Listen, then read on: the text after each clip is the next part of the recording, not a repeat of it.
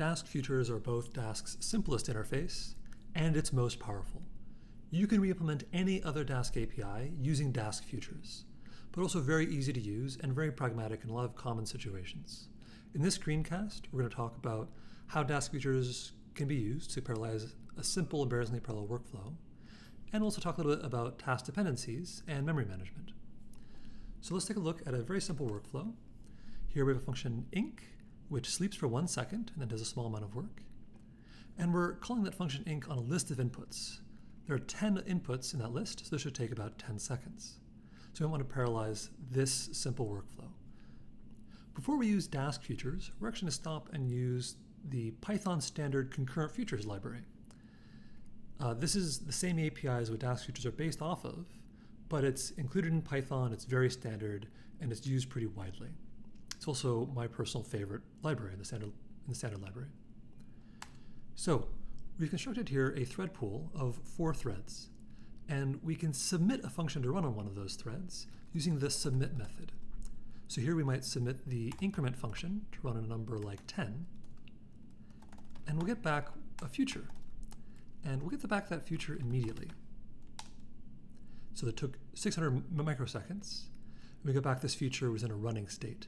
So my increment function, so this is as though I had called inc of 10, is running on some other thread. It only took a second, so probably by now it's finished. And indeed we see, yes, it is finished. That result is sitting on that thread. We can inspect that result by calling the result method. And we see here we got the number 10, or 11, which is 10 plus 1. So this is a very simple way of submitting a function to run on some other thread. And because this happens immediately, we can submit many tasks to run at once, to run in parallel. So we can use that mechanism to parallelize our for loop up here by calling e.submit of inc on x. This now no longer returns a result, it returns a future.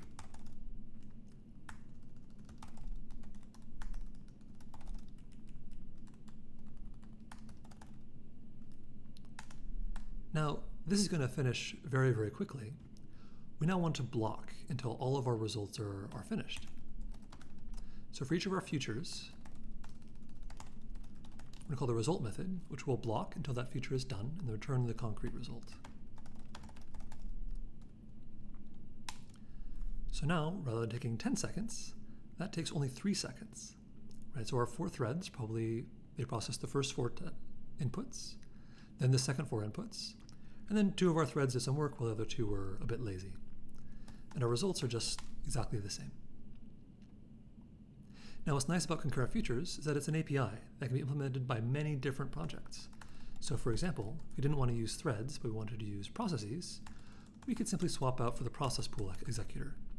And now our code would run on separate processes rather than threads. The code would look the same, but have different performance characteristics. Similarly, the Dask client actually satisfies the concurrent futures interface. So you can use it as an executor whenever you would use a thread pool executor or process pool executor. So the same exact code will work with Dask as well, but now we can scale it across a Dask cluster. Here we're using just a laptop with 12 cores, so we use all of those inc calls at once, but this could also be across a larger cluster. So this is very nice. You can start with a local thread pool, play around a little bit, and then only if you need to, you can expand to Dask without much code change. So let's look a little bit more at Dask Futures and how they manage dependencies.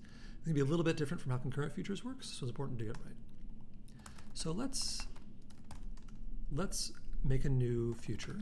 We're going to submit the arange function to run the number 100. So it's as if I had called numpy.arange 100. Again, that's going to return immediately. But that's finished by now. And so we see that in one of my Dask worker processes, I've now have a numpy ND array sitting in that process's memory. Now it's important to note this numpy array has not been returned locally. It's still sitting remotely, which is very important if I have a lot of these things across many workers. I don't want them all to come back at once. What's also nice is that I can submit another function to run not on a concrete value in my notebook, but actually on another future as well. So this future, again, is pointing to some data in some remote worker's memory. Now we're calling this function sum to run also on that same piece of data, probably in that same worker.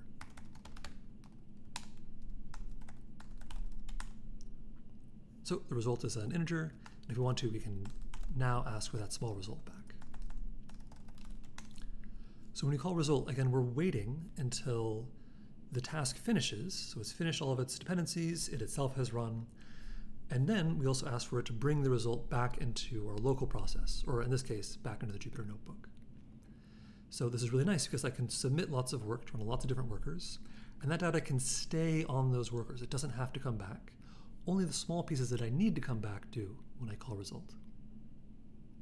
So let's dive into that a little bit more with a slightly more real workflow. So here I have a very simple processing pipeline that loads a bit of data. This is actually creating a sizable NumPy array, a few megabytes large, processes that data, making a new array, and then saves that data.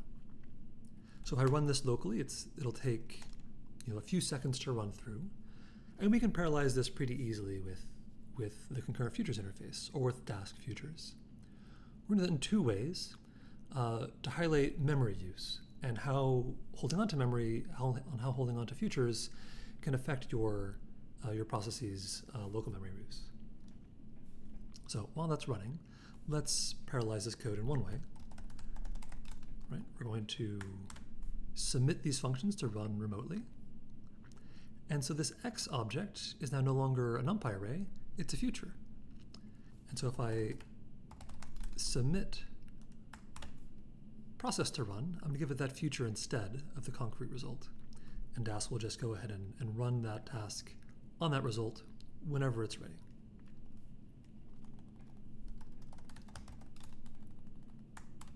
I'm also going to call save on the other result. Now, here's something tricky. I actually have to store a future here. Otherwise, Dask will feel free to clean up the result. So we're going to go ahead and grab all of these. We'll talk a little bit more about how it's going to clean up results in a moment. And again, we're going to block until all of those are done. We don't have to do that. If we wanted to, we could just submit it and keep going on with our notebook. But we want to run the time and see how long it takes. Sequentially, it took 35 seconds. Now it took around 37 seconds. So let's run that again, but being a bit mindful towards memory management. And this is a common fail point. So let's instead submit load on I for I in range 50. Actually, let's increase that maybe to 100.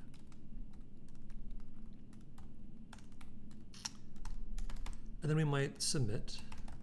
So the same thing we did in this for loop, but now we're doing it with many lists.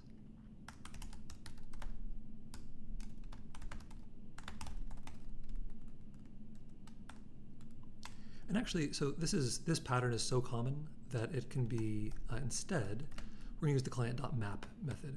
This is exactly the same. We're going to call process. We're going to map process across the whole list L. So these two lines are the same. Client map is just a little bit easier for some people to write. Okay, so let's run that. So note over here that my memory has increased a bit. So previously I had a few hundred megabytes in memory, but now across all of my workers I've got a couple gigabytes. If I were to increase this to maybe 200, that would increase even further. You can see the memory use increasing over time. This is a little bit concerning. Right? We might soon run out of memory. So the reason for this is that we still have these futures in our local scope. So for as long as we hold on to a Dask future, we may ask for that. At any point, we might say L of 3, give me the result of that result. So Dask feels the responsibility to keep that NumPy array in memory. So for as long as we have a future pointing to a result in Dask's memory, Dask will keep that data around. So the secret to releasing some memory is to delete those lists. If I delete L, we can see that my memory just went down from 3 gigabytes down to about 2. We also saw here in the progress bars that this bar became a little bit more transparent. So while Dask is still aware that there are 200 tasks called load, it has released all but 6 of them. If we go ahead and delete L2, we'll probably also see this process task go so that they're previously, now they're all in memory. If we delete all of these futures, Dask feels that it can now release all of those. Only one left in memory. Now, actually, it's interesting that there are 6 left in memory. Why are there 6 futures still here? It's actually probably these. Interestingly, Jupyter holds on to a lot of futures if they're outputs to a cell. It's a common issue. But this is quite nice. Our memory use is now much, much smaller, down from 3 GB down to 6, just because we deleted some of our intermediate results. This is actually the same process you would have if you were to do this work not without Dask. You would want to delete L1 and L2 after you had computed them. So Dask's memory management looks a lot like normal Python's memory management. If we go ahead and delete L3, probably it'll just delete all of these tasks. So there we go. That's it. There's a bunch more about concurrent futures to learn. You can launch things real time. You can use Python's async and await features. You can have tasks to launch other tasks. You can manage algorithms that evolve the graph as it computes. There's a lot of very fun features to do with concurrent futures. But what we've seen here is probably the most common situations. Dask futures are very, very easy to use in embarrassingly parallel situations.